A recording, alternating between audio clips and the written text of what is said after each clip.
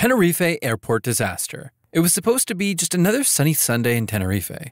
But March 27, 1977 became the darkest day in aviation history. After a bomb exploded at Gran Canaria Airport, dozens of flights were rerouted to the tiny Los Rodeos Airport in Tenerife, including 2 fully loaded Boeing 747s from KLM and Pan Am. The airport wasn't built for this kind of traffic. With planes crammed onto the taxiway, crews were forced to use the actual runway just to move around. It was a logistical nightmare, and then came the fog. Visibility dropped to nearly zero. The control tower didn't see the runway, and they had no radar to track the planes on the ground. In this tense environment, the KLM captain, under pressure from duty time rules and anxious to leave, misunderstood a vague transmission as permission to take off. The Pan Am crew, still taxiing on the same runway, realized something was wrong and tried to warn the tower. But radio interference jammed their message. The KLM crew never heard it. At 5:06 p.m., the KLM jet roared down the runway at full power. The Pan Am pilot saw lights rushing at them through the fog and desperately tried to turn off.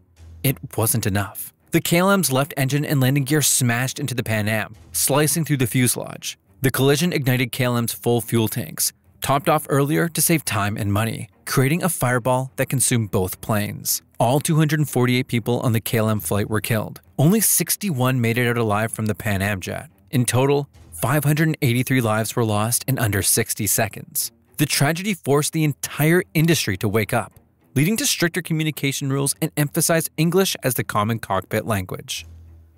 Korean Airlines Flight 007. In the early hours of September 1, 1983, Korean Airlines Flight 007 took off from New York packed with 269 people. Among them, U.S. Congressman Larry McDonald. After a refueling stop in Anchorage, the Boeing 747 lifted off again, heading for Seoul. But somewhere between takeoff and cruising altitude, the flight crew made a fatal mistake. Their navigation system stayed in the wrong mode. A tiny oversight, something most passengers would never even hear about, slowly pulled the jumbo jet off course. And not just by a little. It drifted over hundreds of miles, straight into the most sensitive area of Soviet airspace. The Cold War wasn't just tense, it was paranoid. Recent US reconnaissance flights had the Soviets rattled. When KAL-007 entered Soviet airspace, they scrambled MiG-23 fighter jets to intercept it. It wasn't easy. Radar went down, communications were a mess, and by the time they caught up with the 747, it had already crossed over Kamchatka and neared Sakhalin Island. The Soviet pilot, Major Gennady Osipovich, saw the blinking lights in passenger windows. He knew it was a civilian aircraft, but his orders weren't to investigate. They were to eliminate. He fired 2 air-to-air missiles. The plane was cruising at 35,000 feet when it was struck. Instead of an immediate explosion, the aircraft climbed another 1,000 feet in a strange arc.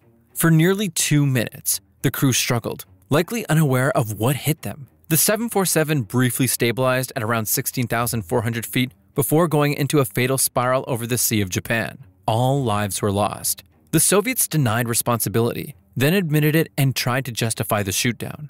The backlash was worldwide. In its wake, the US made GPS accessible to civilians to ensure such a tragedy would never happen again. American Airlines Flight 11. On the morning of September 11, 2001, American Airlines Flight 11 lifted off from Boston Logan Airport bound for Los Angeles. On board were 92 people, including Emmy winner Frasier creator David Engel and actress Barry Berenson. The plane wasn't even half full. Oddly enough, Seth MacFarlane had a ticket too, but missed the flight after oversleeping. That single mistake likely saved his life. 15 minutes after takeoff, everything changed. 5 Al-Qaeda operatives launched a violent takeover. 2 flight attendants were attacked. Daniel Lewin, a former Israeli Special Forces officer sitting in business class, was stabbed to death, likely the first victim of the 9/11 attacks. The cockpit was overrun. Mohammed Atta, a trained pilot and a mission leader, took control of the aircraft. At first, air traffic controllers thought it was a technical issue, but then Atta's voice crackled through the radio, mistakenly broadcast to the tower. "We have some planes. Just stay quiet and you'll be okay." Flight attendants Betty Ong and Amy Sweeney managed to call American Airlines. Despite their injuries and fear, they calmly relayed real-time details: stabbings, blood, and a suspicious device with colored wires that looked like a bomb. F-15 fighter jets launched from Otis Air National Guard Base, but they were too far behind. At 8:46 a.m., Flight 11 slammed into the North Tower of the World Trade Center at roughly 440 miles per hour. The nose hit the 96th floor. 10,000 gallons of jet fuel exploded on impact. Everyone on board died instantly. Inside the tower, hundreds were either incinerated or trapped above the crash site. The North Tower stood for another 102 minutes before collapsing. The death toll from Flight 11 in the North Tower exceeded 1,600 lives, the single deadliest terror act in history. The world would never fly the same way again. Malaysia Airlines Flight 370. It was just past midnight on March 8, 2014, when Malaysia Airlines Flight 370 lifted off from Kuala Lumpur International Airport bound for Beijing. On board were 239 people, families, friends, workers, tourists. A regular red-eye flight that should have landed by dawn. But 38 minutes after takeoff, the routine broke. Captain Zahari Ahmad Shah, a veteran pilot with over 18,000 hours in the sky, radioed his last known words. Good night. Malaysian 370. Then silence. The plane's transponder cut out, severing its link to civilian radar. But Malaysian military radar still picked it up, showing something completely unexpected. The aircraft made a sharp U-turn, veering west across the Malay Peninsula. It flew for nearly an hour more, crossing the Andaman Sea before vanishing from all radar contact about 230 miles northwest of Penang. What followed was an unprecedented hunt. At over $150 million, it became the most expensive search in aviation history. The initial focus on the South China Sea shifted dramatically after British satellite firm Inmarsat released data showing the plane had been in contact with one of their satellites for nearly 7 more hours, through faint, automatic handshakes. Those pings suggested a long, slow journey into the remote southern Indian Ocean. Despite scouring 46,000 square miles of ocean floor, no wreckage was found in the targeted search zones. Only scattered debris, confirmed to be from Flight 370, washed up on beaches in places like Reunion Island and Mozambique more than a year later. The Malaysian government's final report in 2018 admitted it couldn't determine what truly happened. No black box, no bodies, no closure. Just a multi-million-dollar mystery that turned a Boeing 777 into one of the most haunting disappearances modern aviation has ever seen. And 10 years later, the world is still asking the same question. How does a jet that big just vanish? Lion Air Flight 610. We all heard about it. That tragic morning on October 29, 2018. Lion Air Flight 610, a sleek Boeing 737 MAX 8, took off from Jakarta bound for Pangkal Pinang. But just 13 minutes later, it vanished from the radar, plunging into the Java Sea. All 189 souls on board were lost. A truly devastating event, especially since that was a brand new aircraft. The initial scramble to find answers was intense. Debris and human remains scattered across a wide sea, about 150 nautical miles across, painted a grim picture. The flight data recorder was found 2 days later, deep underwater, revealing a horrifying truth. Tragically, a diver even lost his life during the recovery efforts. What the black box revealed sent shivers down the spines of the aviation world. A new software feature, the Maneuvering Characteristics Augmentation System, or MCAS, was pushing the plane's nose down.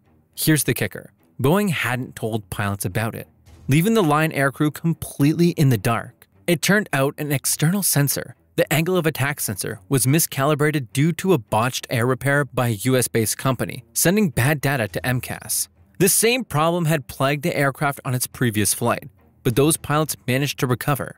This time, however, the constant barrage of false information and the pilots' struggle to override it led to the unspeakable. This crash, and another similar one that followed, sent shockwaves through the aviation industry, prompting a worldwide grounding of the 737 MAX fleet.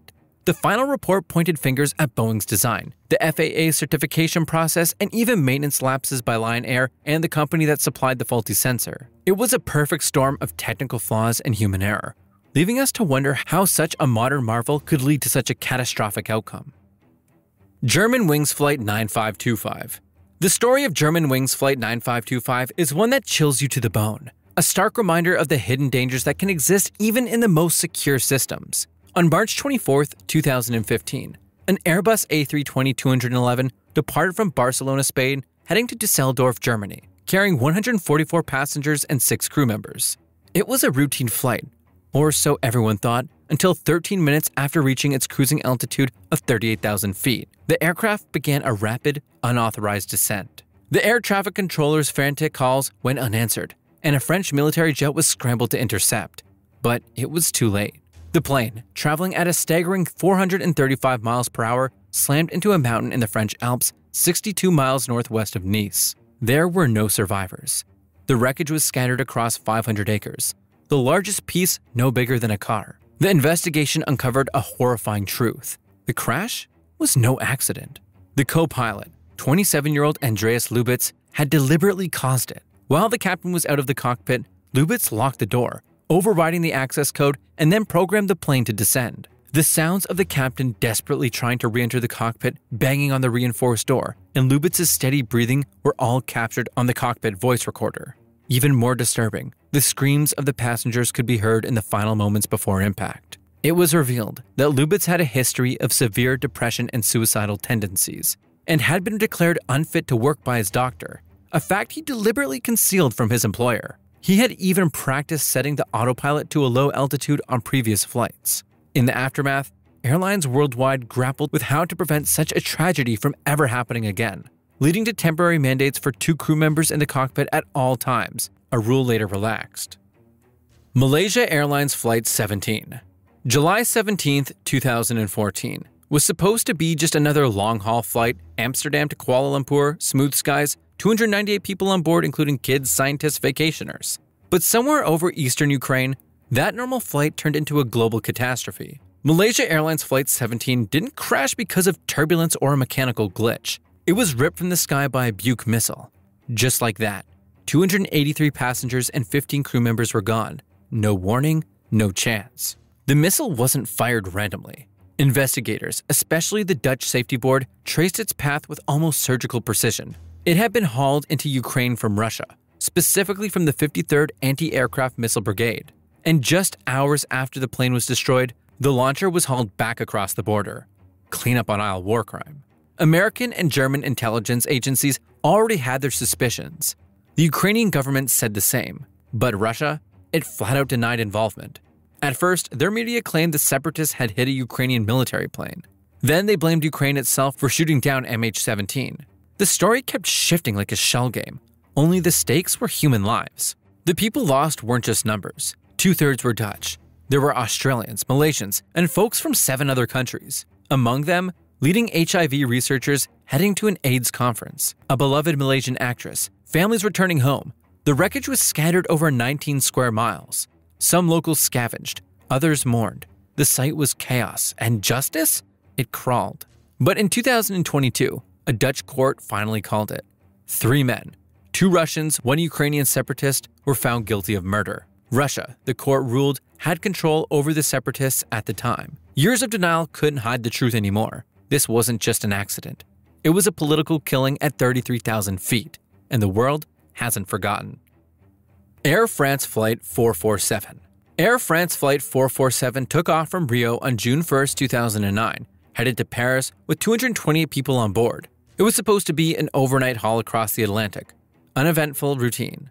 But above the ocean, at 38,000 feet, things spiraled fast. Ice crystals clogged the plane's airspeed sensors, throwing the readings into chaos. The autopilot clicked off. Now it was up to the human crew, and that's where everything fell apart. With confusing airspeed data and a sudden shift in flight control mode, the pilot flying made a disastrous move. He pulled the nose up. That's the exact opposite of what you do when you're losing lift. But in the moment, with alarms screaming and no clear sense of what the plane was actually doing, panic took the wheel. The aircraft stalled, and for the next 3.5 minutes, it was a slow-motion freefall into the Atlantic. Inside the cockpit, the confusion was heartbreaking. The captain rushed in from his rest break to find his 2 co-pilots locked in a tug-of-war. One tried to correct the stall by pushing the nose down, but the other kept pulling up, canceling each other out. The plane kept dropping. Stall alarms blared, sink rate warnings echoed, and still, the crew couldn't piece together what was happening. It took nearly 2 years and millions of dollars to find the black boxes, resting over 15,000 feet beneath the surface. When they were recovered in May 2011, they laid bare the whole nightmare. The final report called out iced-over sensors, human error, and a critical gap in high-altitude stall recovery training. This wasn't a mechanical failure alone. It was a moment where human instinct collided with complexity, and it ended in silence, somewhere over the mid-Atlantic. Alaska Airlines Flight 261. On January 31, 2000, Alaska Airlines Flight 261 lifted off under blue skies, heading from Puerto Vallarta to Seattle with a stop in San Francisco. On board were 88 people, vacationers, business travelers, families, and a crew deeply connected to the airline. At first, everything seemed routine. The MD-83 cruised comfortably at 31,000 feet, but just before 3:49 p.m., the pilots began wrestling with a jammed horizontal stabilizer. What should have been smooth flight now required 10 pounds of constant force on the controls to stay level. They radioed maintenance and mulled over a possible diversion to Los Angeles. What they didn't know was that the heart of their problem, an overworn jack screw, was far more dangerous than anyone realized. That tiny piece of hardware, responsible for moving the stabilizer, hadn't been properly maintained. It was supposed to be checked and lubricated regularly.